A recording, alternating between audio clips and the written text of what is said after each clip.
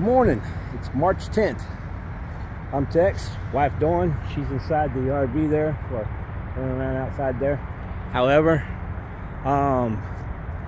this is a update to people traveling over this way. 84,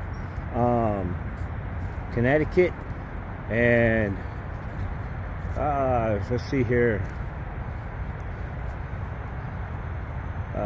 Southington rest area. Yeah, it says Southington rest area over there on the building. See if I can zoom in on that here. Yeah, Southington rest area.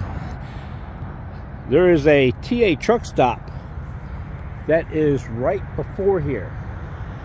And when I say right before here, a half mile right before here. We were sitting at last night in the front parking lot.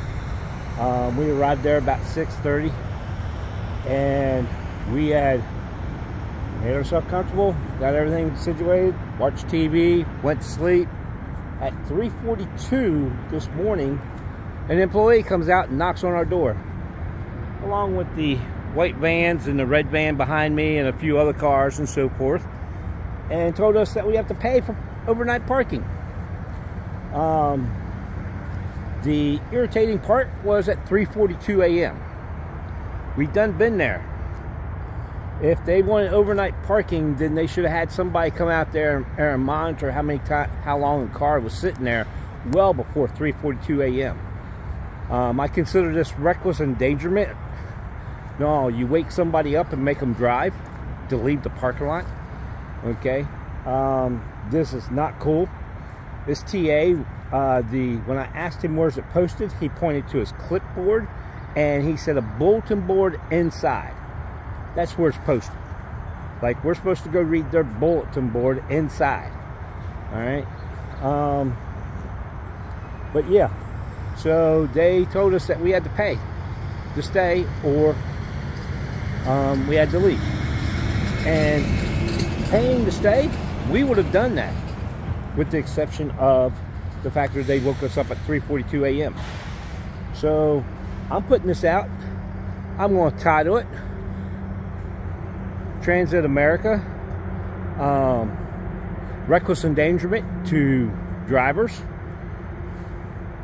And I will definitely say I'm not going to stop at a TA anymore, ever. We were going to get fuel there. We pulled out of that parking lot and went down to the Shell station to get fuel. So they didn't make no money off of us.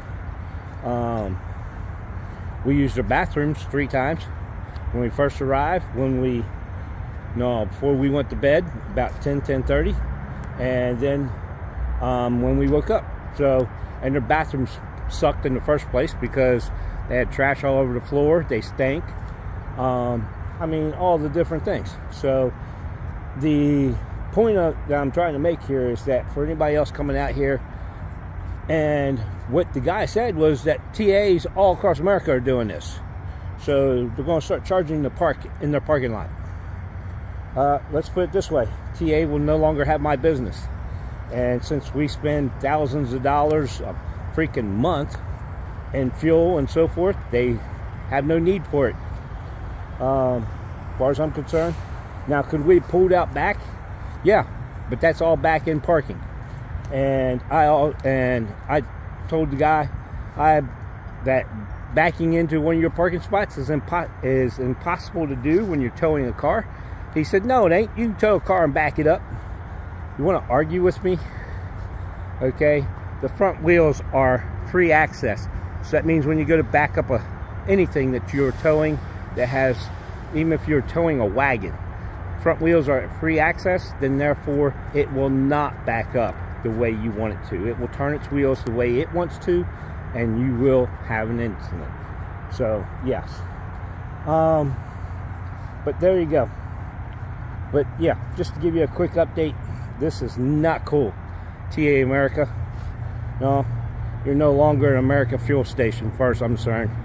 No, you're bought by BP gas. I don't know who owns BP gas. I don't know if it's American or not. I really don't give a shit anymore.